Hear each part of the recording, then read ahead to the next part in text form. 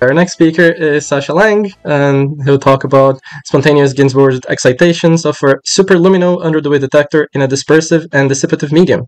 So please, Sascha, the floor is yours. Yeah, so thanks a lot for organizing this event and giving me the opportunity to present this work, which was done together with my PhD advisor, Ralf Schützold, in collaboration with Bill Unruh and with our experimental colleague, Roland Sauerbrei. And I want to start with a brief recap on some known results regarding the excitation probabilities of moving Unruh-DeWitt detectors, which are initially in their quantum mechanical ground state. And when talking about Unruh-DeWitt detectors today, I always have a point-like two-level system in mind, which moves along some prescribed classical trajectory. And later on, we will consider a scenario where such an Unruh-DeWitt detector is realized by means of a hydrogen atom. And there are quite famous results for particle detectors moving through a relativistic 1+1 dimensional scalar field in its quantum mechanical ground state.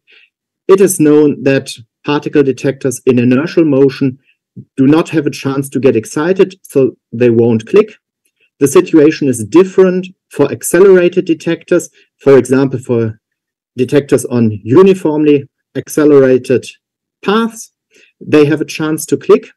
And regarding inertial motion, there is one hypothetical exceptional case to be mentioned.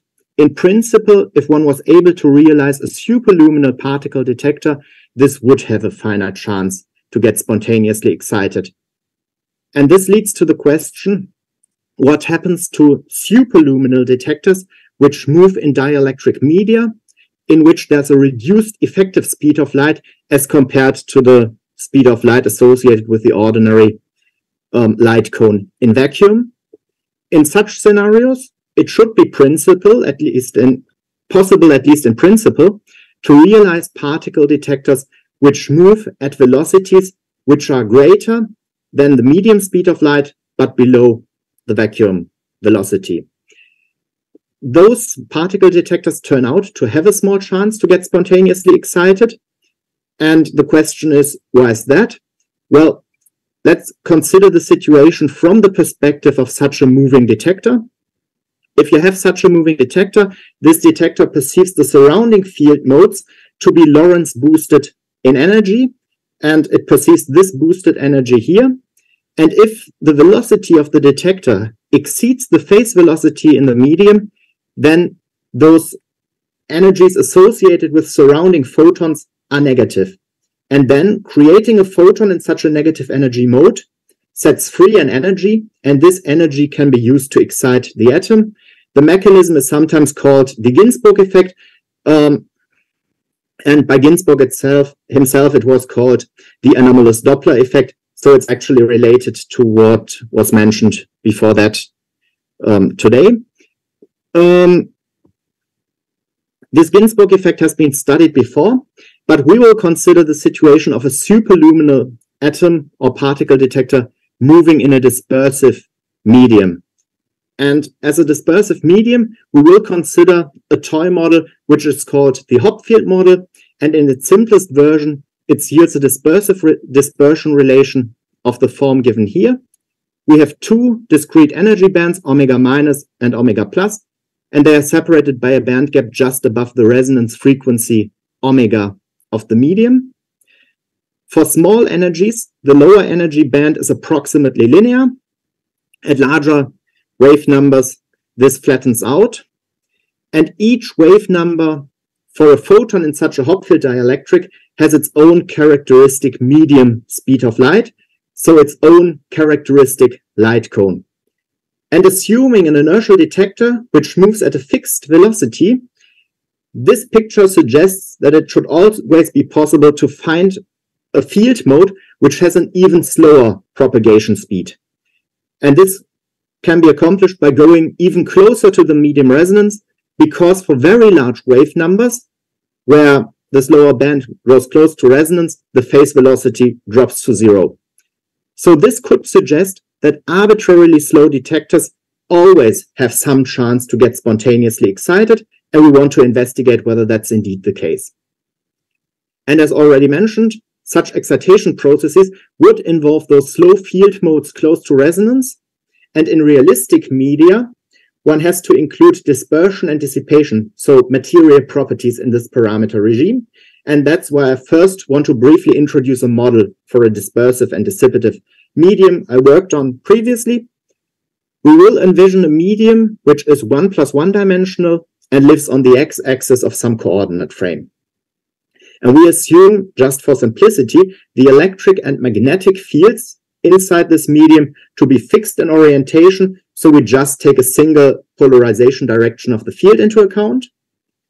Under this assumption, those fields can be described by a scalar vector potential A of t and x, and we are going to write down a system Lagrangian in the first step. And this first line here accounts for the energy contributions associated with the electric field and with the magnetic field. We then add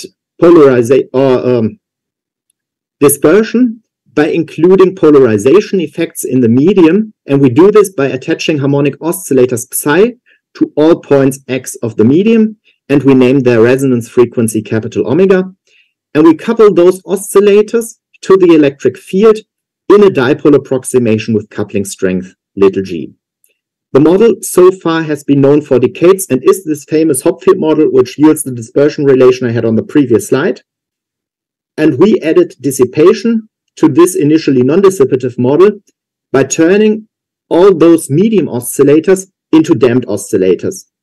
And we achieved this by coupling them to a scalar environment field phi, which we allow to propagate in some perpendicular psi direction, and this field can carry away energy and information. By assuming this field to propagate in psi direction only, we assume that this field has an anisotropic dispersion relation, but apart from that, it's just a 2 + 1 dimensional scalar field, and we couple this field in a dipole approximation once again to the medium polarization, so to the medium oscillators, and name the dissipation strength capital G. And this Lagrangian can be used to derive a consistent quantum mechanical treatment via canonical quantization, and one can then work out Heisenberg equations of motion, and they have surprisingly simple solutions. I just want to give you a brief idea on how this works, and therefore we will consider the equation of motion for the environment field. This field obeys this driven wave equation here, which has a source term involving the medium polarization, and the solution of this equation consists of two terms. We have one term here, which is a particular retarded solution of this full inhomogeneous wave equation, and we have a second contribution phi 0, which is the general solution of the corresponding homogeneous problem.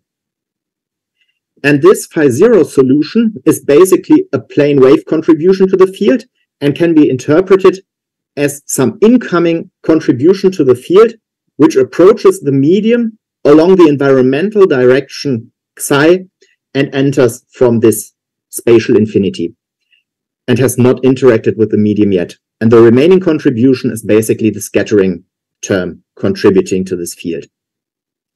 Using this formal solution, it's possible to decouple the remaining equations of motion for the quantum field operators, and it's then possible to derive a relatively simple solution for the vector potential.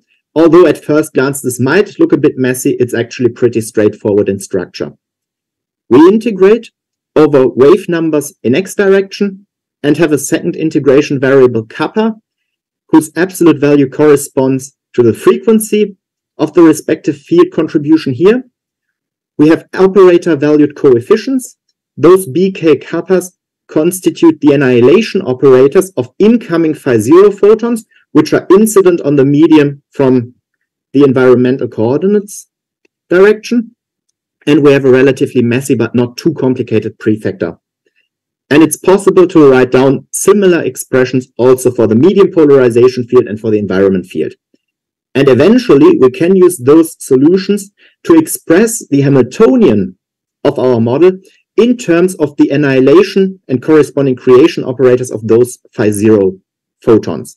And it turns out that those operators diagonalize the system Hamiltonian, which is quite convenient. And the energy eigenvalues, rather unsurprisingly, correspond to the frequencies of the associated modes. in the vector potential. And that's all we need to know about the model for the moment. And we can now use this model to study the response of an inertial two-level particle detector moving at a constant velocity through a medium. This detector will later be realized with a hydrogen atom, and we assume it to be initially in some ground state, and we're interested in excitation probabilities to a higher lying state with an energy gap delta omega. We describe this full system via a Hamiltonian which is formulated in the rest frame of this moving atom or particle detector. The first term here just accounts for this detector's contribution. We have its energy eigenvalues and the projectors onto the corresponding eigenstates. The second term is basically just the Hamiltonian of the surrounding dispersive and dissipative field, compared with the Hamiltonian from the previous slide, where we had energy eigenvalues, absolute value of kappa. We now don't have the eigenenergies as seen by a laboratory frame observer, but have the Lorentz-boosted energies as perceived by the moving detector. And we couple the detector's atomic dipole moment evaluated at the proper time of this detector to the electric field as seen by the detector along its world line at its proper time. So as usual, and I name this field E tilde henceforth, and it can be calculated by differentiating the vector potential along the world line of the particle with respect to the proper time. And within this model, it's possible to use the established procedure for calculating an excitation probability. And as usual in the treatment of Unruh-DeWitt type detectors, the excitation probability per time scales or is proportional to the Fourier transform of the two-point correlation of the field seen by the detector. And this temporal Fourier transform is to be evaluated at the detector's energy gap delta omega divided by a gamma factor. The electric field term here involves factors which are time harmonic functions. The same kind of function occurs here. We integrate over all times, so this integral will yield a Dirac delta function, and this Dirac delta imposes conservation of energy in the rest frame of our moving detector.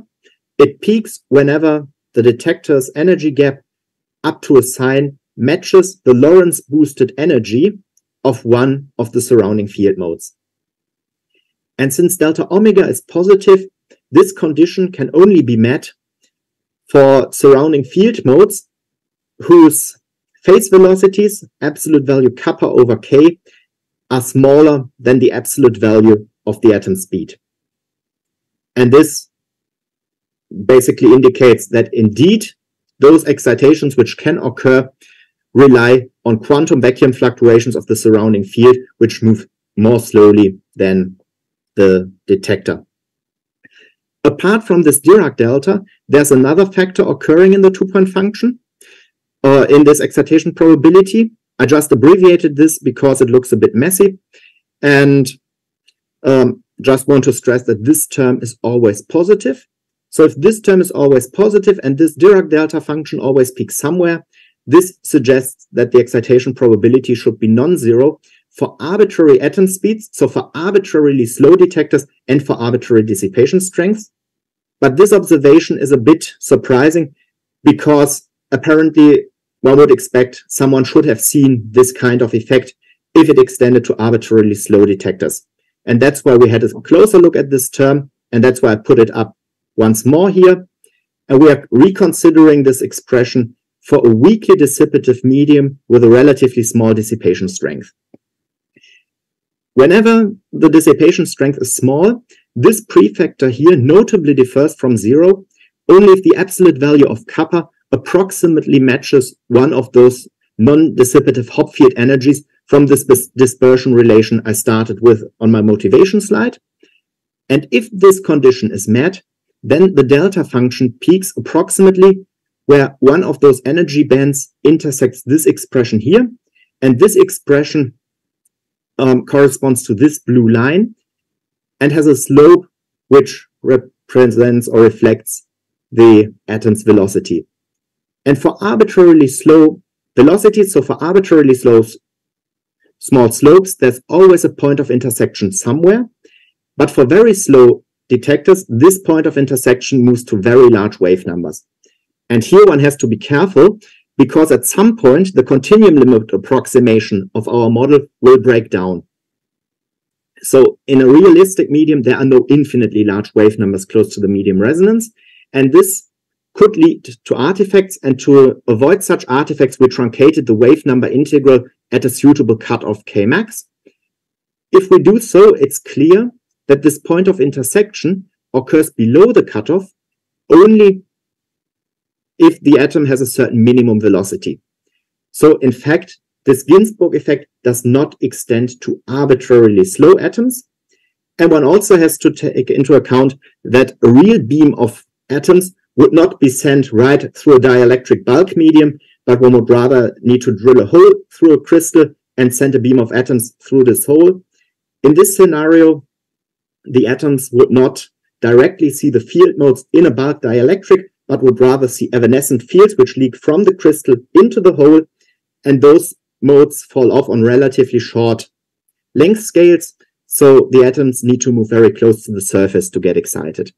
But we did an order of magnitude estimate where we envisioned a beam of hydrogen atoms in the 2s state, which is metastable, to pass through a hole in a block of silicon, and we found that spontaneous Ginzburg excitations should be feasible if the atoms have roughly a quarter of the speed of light and atom surface separations of roughly 9 nanometers. Meeting those requirements experimentally is definitely challenging, but should not be out of reach. And that's actually quite promising. So let me conclude with a few take-home messages. We considered a scenario where inertial atoms move through a dispersive medium and asked whether they can undergo spontaneous Ginzburg excitations. This question was inspired by the observation that close to medium resonances, phase velocities of quantum fluctuations grow relatively small, so might be smaller than atom speeds. In this parameter regime, dispersion and dissipation play a role. Therefore, I introduced a model for those properties, and we were then able to study inertial atoms moving through dispersive and dissipative dielectrics. We found that indeed those atoms can perceive Lorentz-boosted energies, which may grow negative, which could give rise to Ginzburg excitations, but in realistic media with a wave number cutoff, a certain minimum velocity has to be reached. And in a real experiment, this minimum velocity is on the order of a quarter of the speed of light, which makes such an experiment very challenging, but potentially feasible. And with that, thanks a lot for your attention. Thank you, Sascha. Thanks a lot for the talk. I guess we already have a question from Morgan. So please, Morgan, go ahead. Yeah, so this is really cool stuff, actually. I guess the first question is there an effective temperature, like when you take the ratio of excitations to de-excitations and take the log of it, and you can get some effective temperature from that? Is there a temperature that you guys are looking for, or what would that logarithm thing look like for you guys? We haven't looked at the temperature because we consider a scenario, anyway, the response would be really small. So we consider a scenario where we start with a very large beam of atoms, and just a tiny fraction of atoms sent through a hole will move close enough to the surface to have a chance to get excited. And then we would expect to obtain spontaneous excitations if we start with a very large particle accelerator at the beginning to produce a beam of sufficiently fast atoms. We would expect excitation events to occur on this order of every couple of minutes. Okay. So it would rather be an experiment where you try to see individual excitations. I see. And then, okay, so these are neutral atoms, right? Yeah. And then I see the delta function for the conservation of energy. And normally in Cherenkov radiation, you get the Cherenkov cone from that condition. Is there a cone that you get from these things, or is it emitted in all directions? Well, the calculation I presented today was a one-dimensional toy model. Okay. And we included the three-dimensional estimates presented here rely on order of magnitude estimates, which are still a relatively simplified model. But of course, there you get some angular contributions. But in principle, the main contribution to this effect is of quantum vacuum fluctuations, which our detector overtakes. So I think if I remember correctly, the main contribution is from this particular parameter regime here. But that's a question that should be investigated more closely in a more realistic model. Okay, and these are starting off in their ground state or the metastable state, right? So they're okay, and so you're looking for actual excitations. Mm-hmm. Okay, that's really. And cool. then by realizing a sufficiently long particle detector, one should be able to see the excited atoms to decay back to their ground state. And so this should go ahead. Should occur on some length scale. I think something like on the order of meter or something like that. So afterwards, the excited atoms should decay to the ground state, and we would be looking for the light emitted by this de-excitation process. And I guess one final question, I guess, is because you had mentioned that you're working with an experimentalist. Are you guys actually building? I mean, is this an experiment that's in-house over there in Dresden or wherever you guys are? Or are you? No. You really need a very large accelerator to produce a beam of atoms. So you start with protons from a large accelerator, and there you would need one of the pre-accelerators of those very large-scale facilities. So this experimental collaboration mainly intended to assessing, well, is this actually feasible in principle, but not aiming at a direct realization in the far future. Okay. In the soon future, sorry. Cool. I guess that's, really interesting stuff, actually. I like it. Thank you very much. So thanks for the question. Thanks for the answer, Sascha. So thank you again.